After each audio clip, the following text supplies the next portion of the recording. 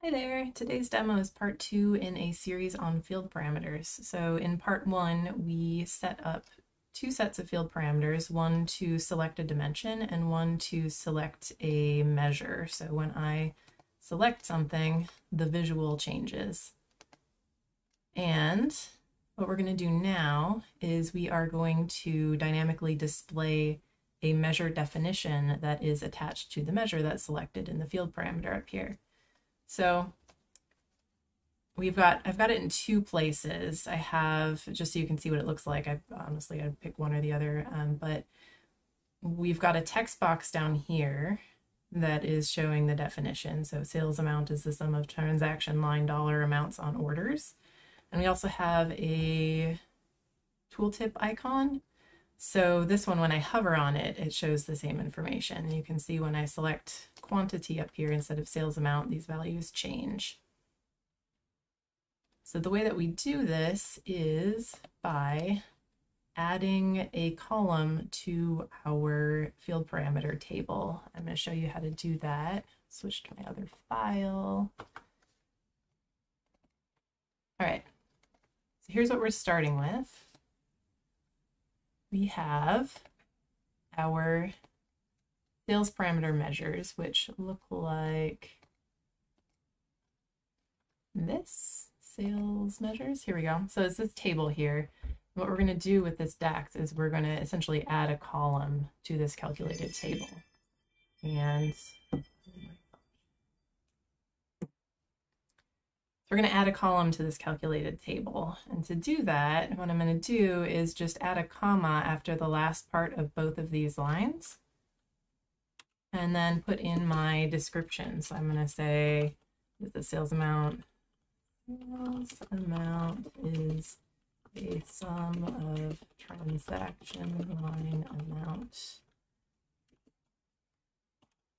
So this is useful when you find that people looking at your reports immediately say, well, what does this mean? What is this measuring? Having some text that tells people what is being displayed helps increase the trust level for the data that they're seeing.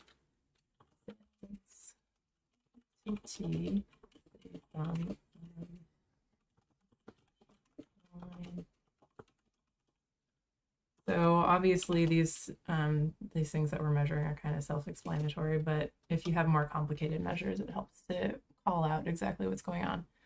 So you do have to, when you add these values into these DAX lines, you have to add one for every single line. So if you don't have a definition for one of your measures that you're trying to display, just add two quotes like this and it'll be blank basically. But you do have to have one on every line or it will give an error. So I'm just gonna hit that. All right, so you see it created a new column on our table. I'm gonna rename this because value 4 is not super descriptive. You can just double click it to rename it.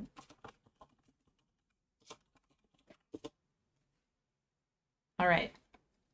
So now what we can do is create a measure that displays that value. So that's what we're going to link to all of our displays. So I'm just going to go to my measures table and create a new measure.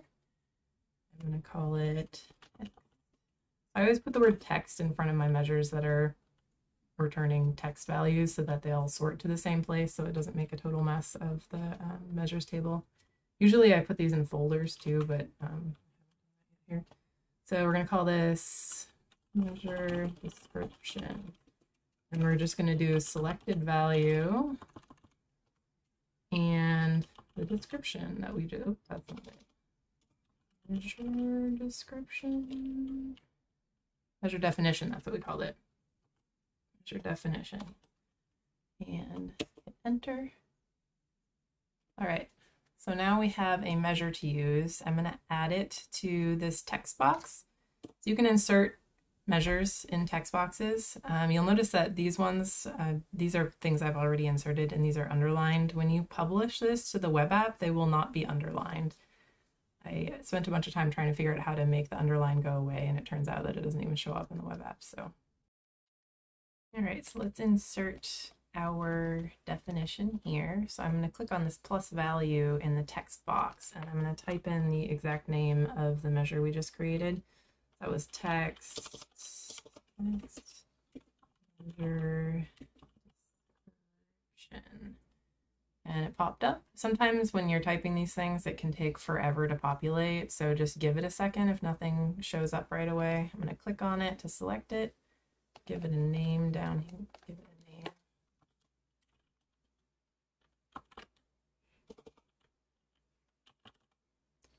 a name, and click Save. All right, so let's test it out. I'm just going to select quantity over here, and you'll see that it worked. The value is changing. So now we want to set up this same functionality using an icon. So we'll go to the Insert menu up here, and then go to Buttons, and I'm going to use the little information icon. Let's drag that over here. So we want this to, so we're going to go to the Action menu for the button settings, and we're going to open that up. We're going to turn it on, and I'm going to change this from type back to web URL, and then leave the web URL field blank, just because I don't want, when people click on it, I don't want it to take them back. Basically, there's no none action here that just lets you do a tooltip. So we're going to do web URL and leave it blank. And we're going to go down to tooltip here, and we're going to expand that and click on this FX icon, and we're going to select our text measure description. And click OK. So now when we hover on this, you can see the definition here. And I am going to format this. So you could leave it like this. I like these smaller, and when you make it smaller, the thickness is just too much. So we go to this style option, and I'm going to turn on text and go to the icon and set the weight to 1, and then put in my text here. So I'm going to call this definition, and move that over.